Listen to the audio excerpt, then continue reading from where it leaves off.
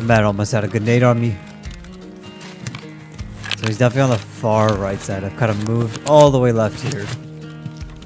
Let's see. Might already be too late to go up the middle. I'm gonna go more left. Oh shit. It's already above us. Oh boy. Got him. Oh. That was a close one, sir. Welcome back, Raiders. Today we're going through a bit of outdoor Shoreline. Now honestly, one of my favorite playstyles in Tarkov is hunting players with long-range sniping. So naturally, Shoreline has a great design for this. It has multiple choke point areas and areas for you to rotate for alternative angles. It's also a great map to get those 100-meter kills, so if you're on quests like Shooterboard in Heaven or Calibration, learning how to play Shoreline outside can be very useful for you. I'm currently working on Calibration as well, so I'm trying to get 100-meter kills. So for today's raids, I'm going to kind of walk through how to play Shoreline outside as I was getting my 100-meter kills. So I hope you guys enjoy this.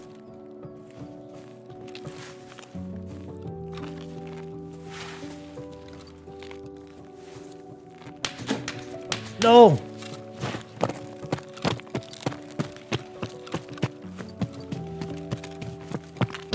I almost panicked there. So I actually ran up on this engagement a little too early. I actually thought they were behind the hill, but they were actually on top. So they saw me coming a mile away. These guys definitely spawned at tunnel, whereas I kind of spawned near cottage. And I just bolted over. So they actually were smart to look back and check to see if anyone else was coming towards them. Now I jumped over the hill, so they actually don't know if I went back towards cottage or maybe I went to power or something. Anything on the left side of this hill. So we're going to do a big flank here and I'm going to try and come at them from directly behind them. But hopefully with a little time, they might even just push forward.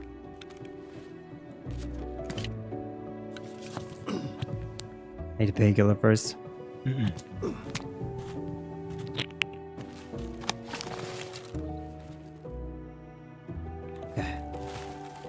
We know there's two of them, chat, and we don't know where they went.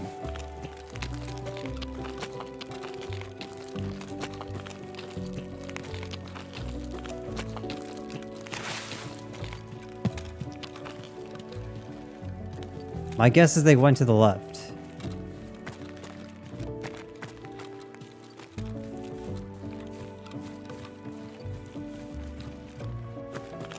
Oh.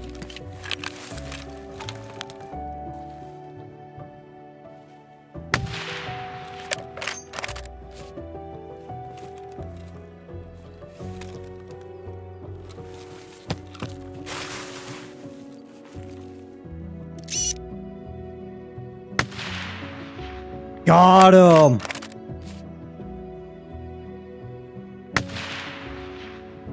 Dude, I missed a second shot? You gotta be kidding me.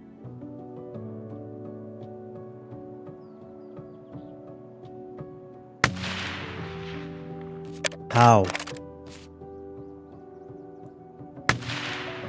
Oh my god, I'm just bad. Okay.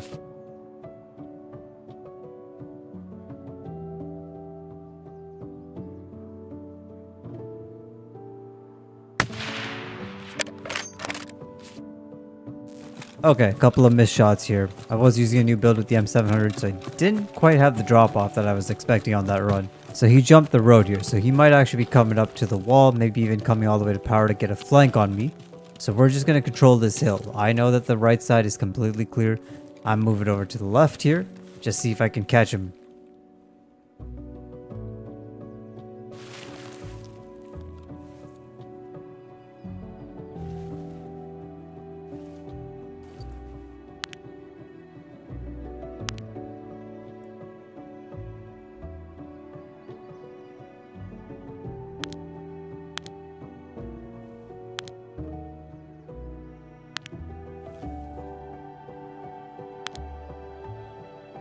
Okay, no visual at this point. He might have actually gone back. Might have feigned me.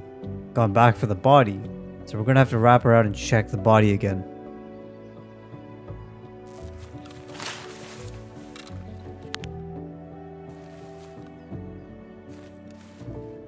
That's the guy that I killed over there. Wait.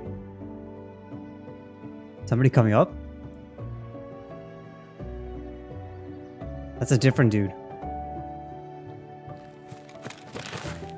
So this is another guy that rolled up.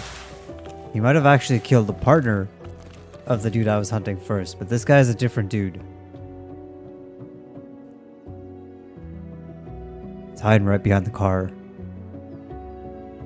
I think he wants the body that I looted.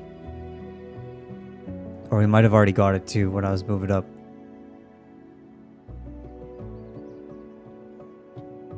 When you're playing solo on Shoreline, it's definitely hard to loot all the bodies. Or you have to be very patient at least. Sometimes being the first to loot a body is not the most ideal situation. There's 10 to 13 players on Shoreline, so keep an eye. There's always going to be another one. And sometimes if you're not the first one to loot, it gives them a sense of false security, giving you another opportunity for another kill.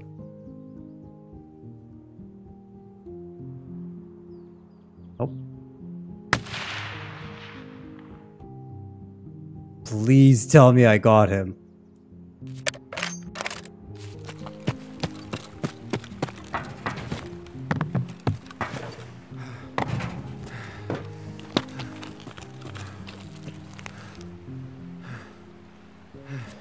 Let's get some stamina back. Let's check the gun. It's all good.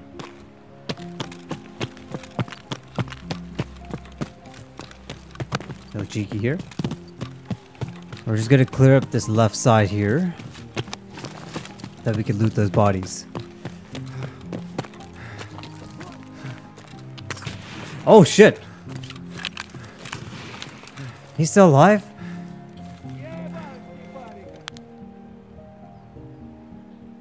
What? Where'd he go?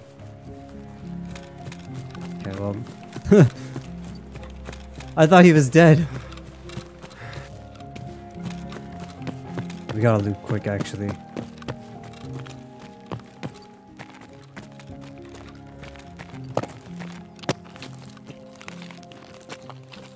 I don't know who took those shots back there, but there's somebody. So for a little context here, I did fast forward. But I heard some shots down at Blue Fence just a little while back down the road. So we gotta be quick here. We gotta loot. Gotta move. I don't think these guys... Oh, jeez. Scare the crap out of me. Look at that. So he did kill the second guy. So the second guy must have looted his friend when we repositioned to the far left side of the hill. And then we came back and found this dude.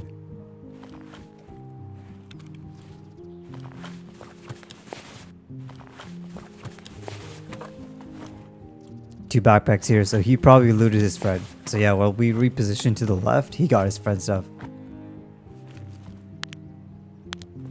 Okay, we're running out of time here.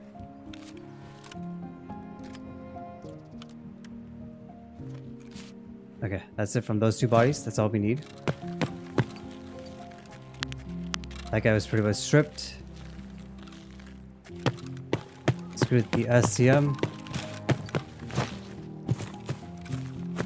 We are heavy right now.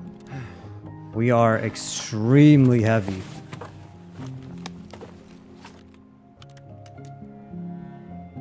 Okay, we're gonna use an SJ6. This will give me a little bit more stamina, a max stamina, so I can actually run for a little bit longer. I don't really want to tempt fate. Let's take a snack break here. I don't want to tempt fate here, but I might actually have to tempt fate. Thank you, Rockwell. So I made a grave error here, and you guys are going to see this in just a moment. But he was looking to the left there. If you notice that, the scav was actually looking a little bit left. And remember before I said there were shots? I actually forgot that there was a player coming up here. So, unfortunately, I died. So taking from my experience here, it probably would have been wiser to go up to weathering. We knew that there was a guy coming. That scav was shooting at him. We should have flanked far left, gone up to weathering or something. Maybe we could have even taken him out from up there. That would have been the better play. So here's another way with my good friend Combat Wombat. This is kind of the angle that you want to hold if you're on top of weathering. A lot of players generally like to come along the road here or in the little ditches, and from up top, you can actually see a great amount. Gotta be shitting me, I hit the rock here. Are they at the wood cabin? Broken house. I want to see these.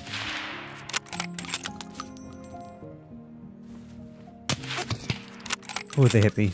I think I might have got him. Can't really confirm. They know where I am. Go far left.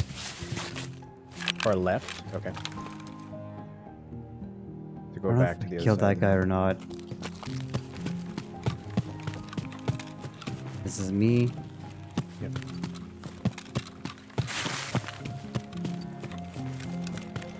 There are a couple of small little gaps in the rocks that you can kind of peek through. I would highly recommend trying to find these small ones. Don't take any of the big open spaces because it's actually a lot easier for people in the bushes down below to look up and see your shadow and your silhouette compared to you looking down on them. So you gotta find the small little rocks to right peek.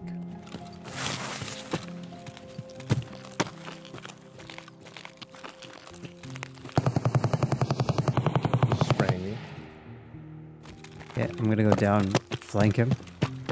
Yep. He moved, I think, left.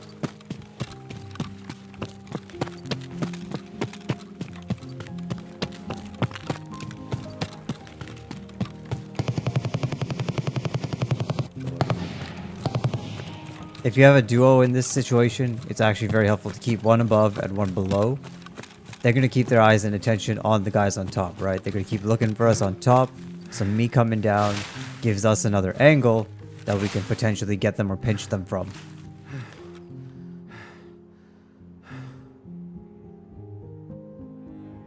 I wonder if he sent his friend to come up here.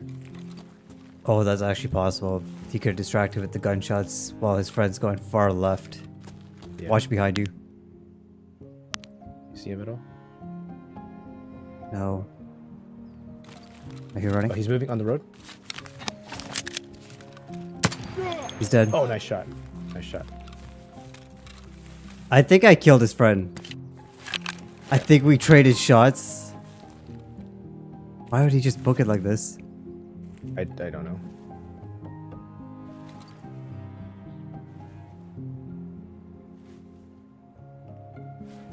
Okay, make your way down and then we'll Yep. push on the other guy that I shot. This makes no sense. There's no way he would run here without... if he didn't have a partner.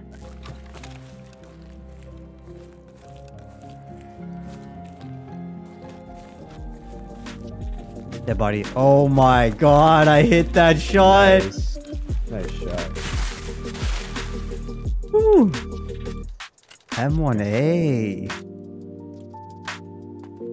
Let's go, Oh, that dude at an M1A? Damn. So that's about it for this one, Raiders. I just wanted to show you guys the perspective of being on top of weathering. The rest of this raid, we basically just exited at pier and got out, so not too much left for this one. So that's about it for this video, guys. Hope you guys enjoyed, and we'll see you in the next one.